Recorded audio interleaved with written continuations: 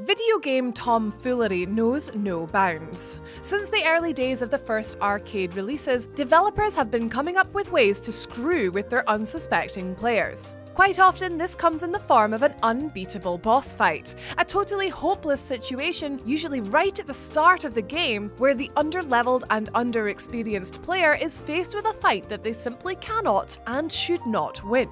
But what if you did? Gone are the days of lamenting over the game's setup, demanding that you fail in order to proceed. Middle finger to you, invincible boss. This time, we've come prepared, with 30 hours of mind-numbingly tedious grinding, countless consumables and powerful weapons, and it's time for payback. Don't give up on these impossible boss fights so soon, my friends, because even though something seems impossible, there's nothing you can't accomplish when you put your mind to it. Provided it doesn't break the game, of course. My name is Rach, and welcome back to WhatCulture Gaming. These are 8 impossible video game boss fights you can totally beat. 8. Chrono Trigger, Ocean Palace Lavos. It is entirely possible during the first forced encounter with the evil Lavos in the classic RPG Chrono Trigger to earn yourself an odd alternative ending by defeating this seemingly undefeatable boss. Encountering Lavos in the Ocean Palace sees you fight him with 3 times as much HP and significantly higher strength and speed stats. Unless you are facing it in New Game Plus, you are likely to get defeated pretty quickly, as is intended. However, get grinding, gather hundreds of tonics and ethers, and get ready to smash your face against Lavos for a good hour or so, because it is defeatable. If your stats are high enough to survive the boss's attack spam, you can gradually chip away at its health and bring down the big bad nice and early, skipping most of the game. Completing this nets you a place among the Dream Team. It's a lovely fourth wall breaking Easter egg that not many can say they've seen on a first playthrough. 7. Sultan Sanctuary, the Unspeakable Deep. The first boss in Sultan Sanctuary is another absolute nightmare, one that you only get one shot at and is almost certain to kill you on a first playthrough. The game begins with the player character being attacked upon a ship by a giant watery Cthulhu. You'll likely be defeated and the Unspeakable Deep will destroy the ship, unless of course you aren't defeated.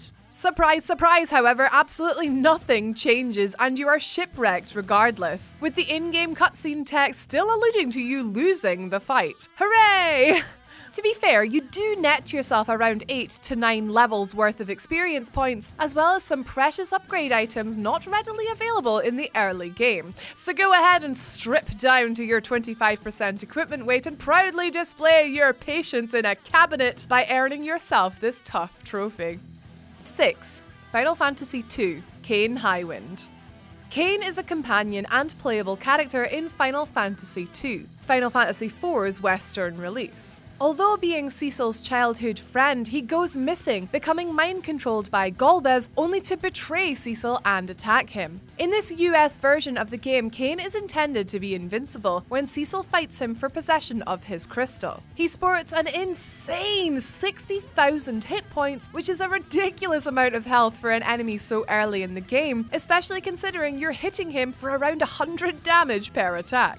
As I'm sure you can imagine, you are entirely expected to lose this fight with your former ally. Unless, of course, you decide to combine a few dozen hours worth of level grinding to get Cecil up past level 40, as well as unequip all of his armor except for his shield, which will make Kain's jump attack miss virtually every time. Combined, this allows you to slowly but surely sap away at Kain's massive health pool. To say that this takes a long time is putting it lightly, but it can be done. If you were expecting a secret ending though, or even some kind of different dialogue in the following scene, you will be sorely disappointed. 5. Super Mario World 2, Yoshi's Island, Kamek. The evil Magikoopa Kamek returns to continue his kidnapping streak. He berates Yoshi before every boss fight, hurling verbal abuse at the innocent babysitter and magically enhancing bosses to attack us. All in all, he's a bit of a nuisance, but more annoying than actually threatening. That is until the last stage. Featuring a side-scrolling segment with Kamek, the wizard is invulnerable to attacks and vanishes whenever Yoshi comes close, so is technically unkillable. but there is a way to kill him during this side-scrolling portion of the game. Kamek attacks you by transforming blocks into enemies. It is possible, although very difficult, to position him so that he is standing on a block above a bottomless pit and then make him transform the block that he is standing on, causing him to fall down and die. Oh, Arshel! 4. Sekiro, Shadows Die Twice. Genichiro, first time.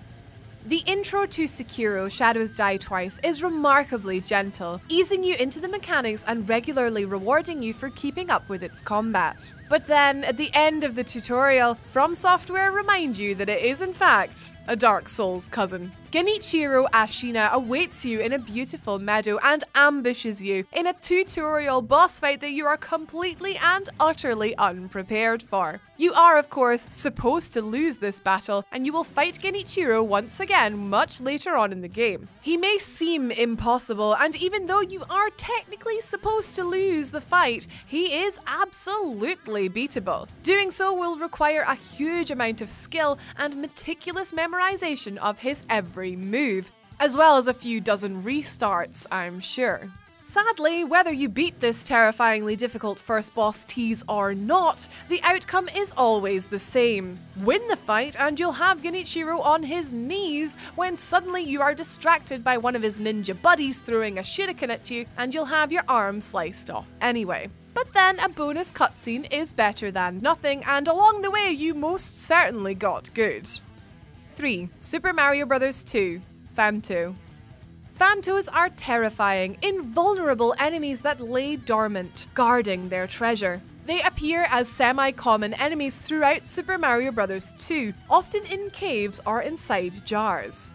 They are immobile, part of the scenery, until their precious keys are picked up by Mario, Luigi, Peach, or Toad, and then they ruthlessly begin to pursue the player. They cannot be avoided and they cannot be killed. They can only be escaped by using their key to open its locked door, or by dropping the key and simply leaving it behind. However, there is a way to dispatch these childhood nightmare fuels by combining a stopwatch and a superstar. Collect 4 cherries, pick 4 large vegetables, and then pick the 5th to get the clock to stop time. Get another cherry to get an invincibility star, and then while the Phanto is frozen, headbutt it to dispatch it. Before you celebrate too much, however, just be aware that a new Phanto will appear as soon as you travel into the next room, if you're still carrying their key. 2. Demon's Souls, the Vanguard. The great, hulking vanguard of Demon's Souls will easily swat you in just one hit, sending you straight to the Nexus, and this is exactly what the developers intended to happen. But is he killable? Absolutely. You'll only get one shot at beating this guy at this point of the game, and the giant demon has the instant advantage of taking you completely by surprise. After a tutorial level about as dangerous as Rich Hudson covered in cotton wool, Vanguard comes stomping towards you. He boasts ridiculously timed weapon swings, so keeping your cool and getting the dodge timings just right is the key to overcoming this demon. Persist and prevail, and you will be rewarded with the Demon's Souls, and an arc stone that warps you to a new area. You'll find a lovely collection of treasures that are normally difficult to obtain this early in the game. You can pick up the treasures from the corpses, only to then turn around and be smacked in the face by the Dragon God, and then become one of those very same corpses yourself. Poetic. Number 1. Devil May Cry 5. Urizen. The tutorial boss at the start of Devil May Cry 5 takes the form of the seemingly unbeatable Urizen. The first time you meet the Demon King in the prologue, you can in fact defeat him, though it is simply very difficult. Doing this rewards you with a super secret early secret super ending though, unlocking the next difficulty level and a nice little achievement or trophy to prove it. In battle, Urizen will sit upon his throne, balancing on the weight of his enormous health bar and using a magical crystal to protect himself with a barrier, all the while bombarding you with various energy projectiles. Dodge his bullets and his laser beams and chip away at his crystal. Once it's down, you can attack Urizen directly as he attempts to repair it. However, where you might be expecting an epic cutscene, DMC5's response is a completely self-aware screen, showing text that basically says, "Yay, you did the thing. Yay, everything's great. It's fine. Thanks. Well done."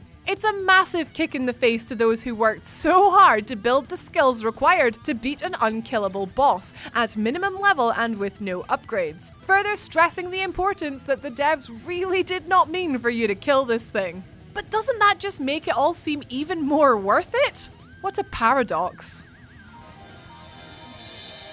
There we have it, those were 10 impossible boss fights that I believe that you can beat. Go on, you know you want to. Couple hours worth of grinding? You'll be fine. Thank you so much for watching, guys. My name has been Rach. You can follow me on Twitter if you like at Don't Rage Quit. You be sure to have an awesome day, guys. You're all amazing. Bye!